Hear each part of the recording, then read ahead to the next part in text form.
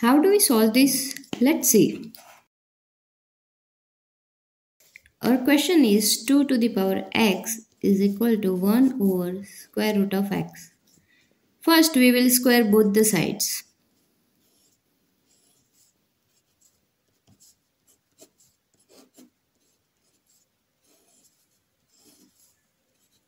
Now we can flip this too, because when we have a to the power b whole to the power c, then it can be a to the power c whole to the power b.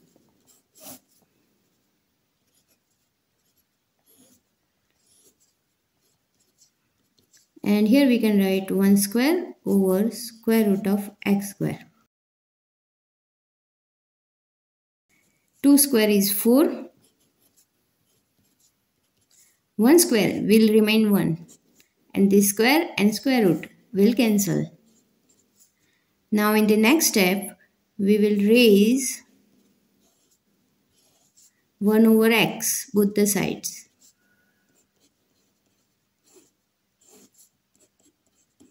We can multiply these two, so these two get cancelled out.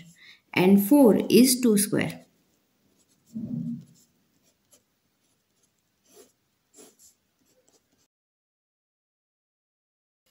Now we have base and exponent are same at both the sides. So we can try comparing them. So 2 is equal to 1 over x. So x is equal to 1 over 2. We have found x is equal to 1 over 2, which needs to be verified.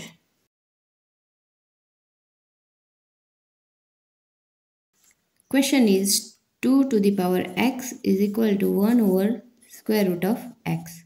Let's try 1 over 2 for x.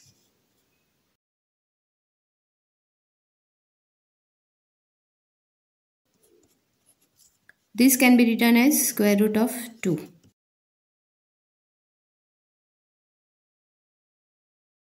This square root 2 will be placed here.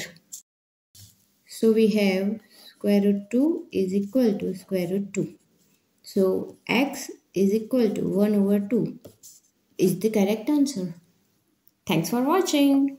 Don't forget to subscribe and we will meet again very soon. Bye bye.